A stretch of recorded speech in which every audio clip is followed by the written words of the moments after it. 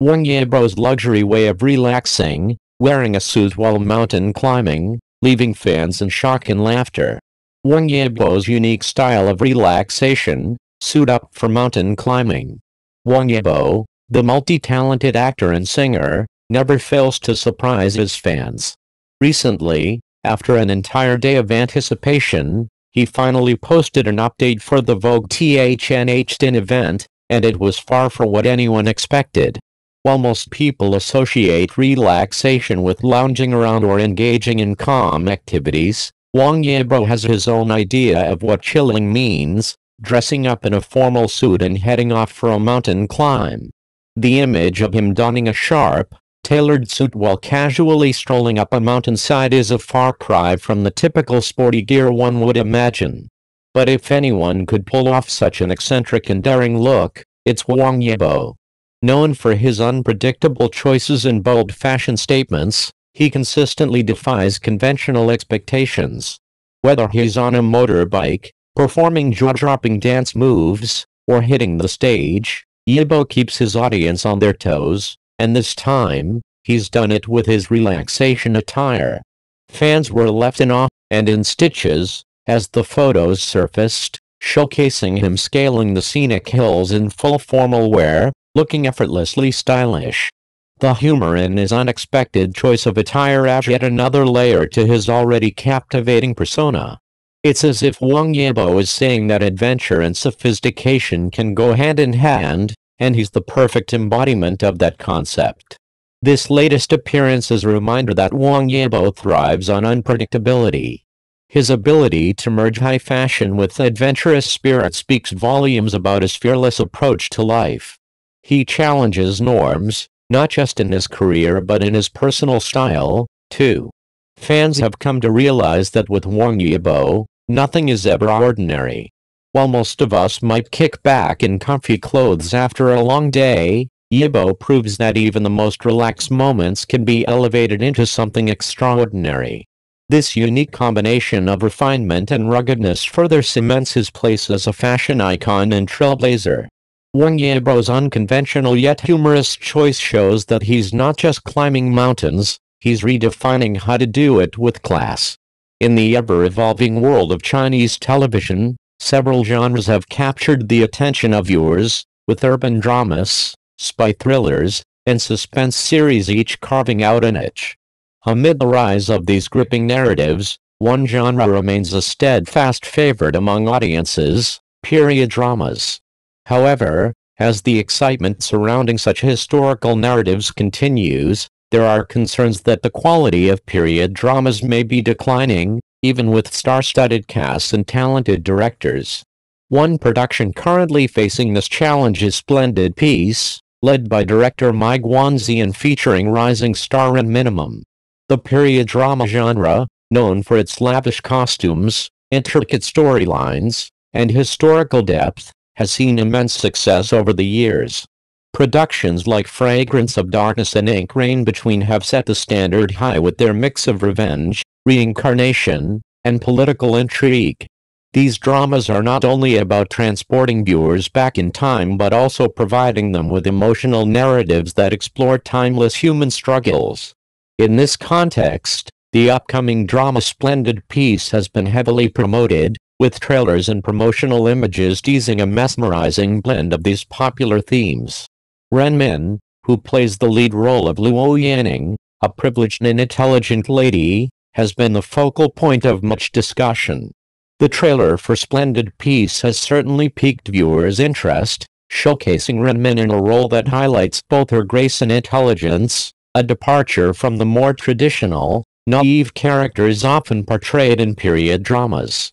This shift in character development is refreshing, offering an opportunity for Ren Min to redefine her image within the period drama landscape. However, despite the initial excitement, doubts have arisen over Ren Min's ability to pull off a convincing performance in this genre. These concerns are not without precedent. While Ren Min has proven herself in modern dramas like Days of Chasing Light, where her acting skills and on-screen presence were widely praised, her track record in period dramas has been more mixed. Some critics have pointed to her inconsistent performance in earlier historical roles, questioning whether she can meet the expectations that come with starring in a high-profile production like Splendid Peace. One of the major points of contention is her appearance in period costume. While promotional images have depicted Renmin as a stunningly rejuvenated beauty, there have been murmurs about the discrepancy between these heavily edited photos and her actual on-screen presence. It's a reminder of the complexities of the entertainment industry, where promotional campaigns can sometimes create unrealistic expectations. In the case of Splendid Peace, the concern is that Renmin's polished image in the trailers and photos may not fully translate into her performance, especially when placed alongside her more experienced co-stars. The pressure on Renmin is palpable, not only because of her own acting challenges but also due to the competitive nature of the drama landscape. Period dramas, while beloved, are no longer the sole front-runners in television.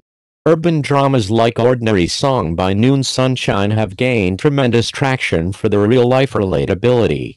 Ordinary Song stands out as an urban drama that has resonated with viewers for its honest depiction of real-life struggles, providing a counterpoint to the more romanticized and often fantastical world of period dramas. This shift indicates that audiences are increasingly drawn to stories that reflect their own lives and challenges, which could pose a threat to the continued dominance of period dramas. Moreover, other genres have emerged as strong contenders for viewers' attention. Suspense thrillers like Edge of Waters, featuring captivating performances by Guo Qilin and Zhang Keiming, have garnered praise for their intricate plot lines and well-developed characters. The spy genre has also made a resurgence with dramas like Night and Dawn, lauded for its stellar acting and logical storyline. These shows cater to audiences hungry for more than just historical escapism, and the success of these modern dramas further raises the stakes for period dramas like Splendid Peace to deliver something extraordinary. It is within this context that the future of Splendid Peace hangs in the balance. Renmin's portrayal of Luo Yanning will be closely scrutinized, not just for her performance but for her ability to hold her own in the highly competitive genre.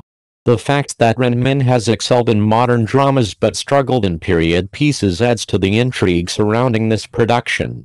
Will she rise to the occasion and redefine her place in the industry, or will Splendid Peace fall short of expectations? Director Mai Guanzi, known for his work on Chinese Paladin, is no stranger to the period drama genre, and his involvement gives him hope that Splendid Peace will succeed despite the concerns. However, the drama's ability to stand out will likely hinge on whether Renmin can shake off her past struggles in period dramas and deliver a performance that meets the high standards set by both the industry and the audience.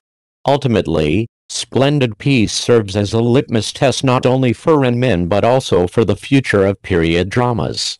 As audiences become more discerning in urban dramas, suspense thrillers, and spy dramas continue to thrive, it's clear that period dramas can no longer rely solely on elaborate costumes and historical settings to captivate viewers. They need strong narratives, relatable characters, and standout performances to compete in a crowded and evolving television landscape. As for Renmin, the question remains, can she successfully navigate the challenges of the period drama genre, or will her modern drama successes overshadow her attempts at historical roles? Only time, and her performance in Splendid Peace, will tell.